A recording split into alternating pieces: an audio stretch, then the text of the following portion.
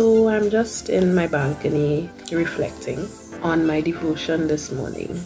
My devotion really struck something inside of me. Really. And I think it's because it spoke to everything that I would have gone through in the last year. And what it said is that at the first sign of discomfort, we begin to doubt God's voice. And we doubt His will for our life.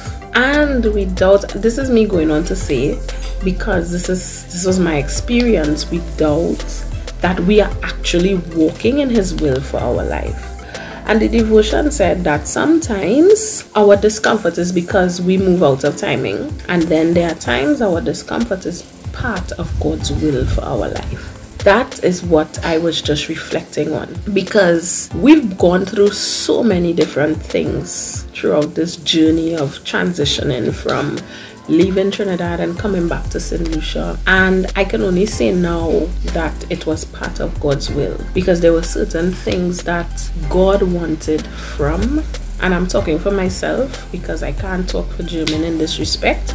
There are certain things that God wanted from me that He could have only got from me if I was alone. If I was stripped of everything, He could have only got it from me if I was alone, and if I was stripped of everything that once encompassed release, the business, my roles and responsibilities in church, the other things that I was involved in, other outreach groups that I was involved in outside of church. I was too busy for God, and He needed me to just spend time with Him, for Him to minister certain things to me, to cause transformation in my life. I'm really not the same person I was a year ago, and I thank God for my season of discomfort. And I just want to encourage you, maybe just like me, you're feeling stuck, alone, because that's how I felt. I felt worthless. I felt unaccomplished because I was doing nothing.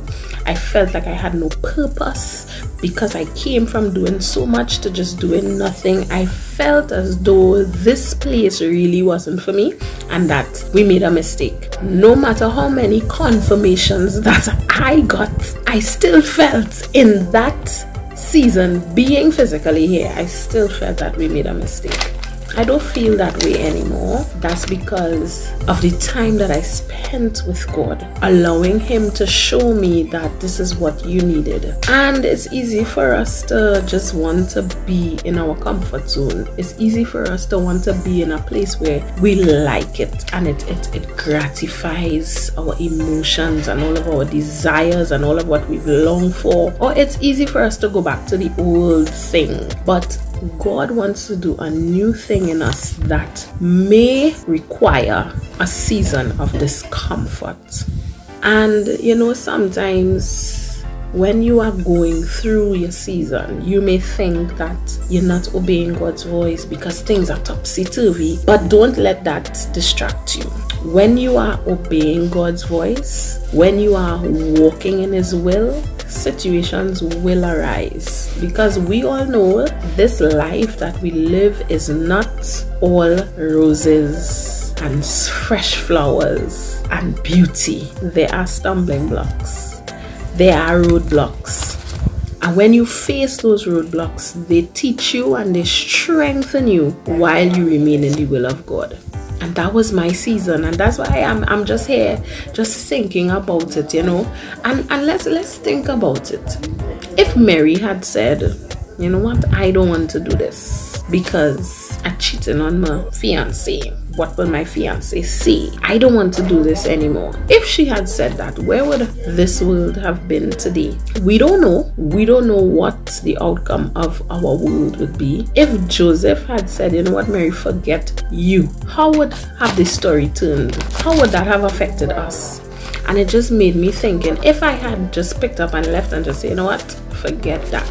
All of the things that God has lined up for me in the future, in ministry, in life, all of the people that would be saved because of my investment into their life.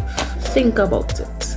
There are people who need you, but in order for you to be effective And in order for you to really give into their life as you are supposed to give, there is a process that you have to go through. In order for you to be able to share and minister and effectively just be real with people, there's a process that you need to go through, and there's a pruning that God needs to do in you, so that in the fullness of time, your ministry and your service will be worthwhile. I encourage you to be obedient.